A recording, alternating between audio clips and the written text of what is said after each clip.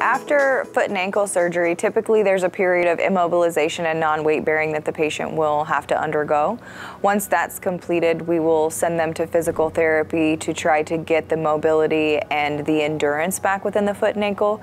If they've been non-weight bearing for a period of time, we like to progress that slowly, so we'll typically start at 25% body weight and increase that by 25% every 2 to 3 days.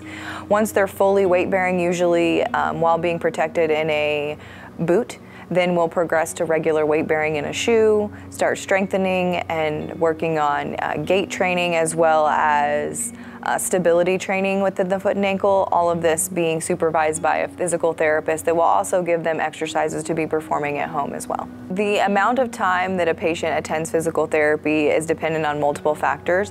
One of those is their pre-surgical condition. So some people were in excellent physical health before surgery.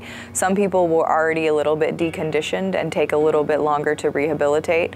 I'd say most patients after foot and ankle surgery attend at least 6 weeks of physical therapy, but it's not unusual for patients to need up to 6 months of physical therapy after surgery. So after foot and ankle surgery, it typically takes about 6 to 8 weeks before we'll let the patient start weight bearing, and that's because that's how long it takes for bones to heal.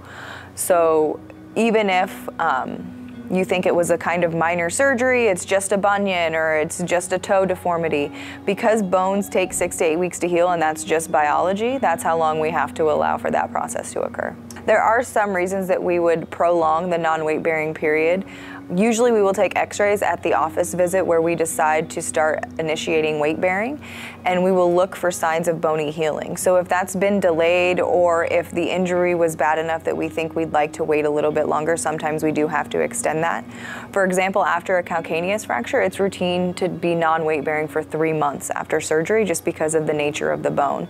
Things that patients can control that can slow bone healing would be diabetes control, so a poorly controlled blood sugar will actually slow the bone healing, as well as nicotine status. Nicotine is a vasoconstrictor, meaning it tightens the blood vessels, so it's like taking an 8-lane highway and making it a 1-lane country road, where all of the nutrients and healing elements that the blood vessels and blood cells carry are now traveling on this tiny little 1-lane road to try to get there, so the bones and the soft tissues heal much more slowly in those that are smokers.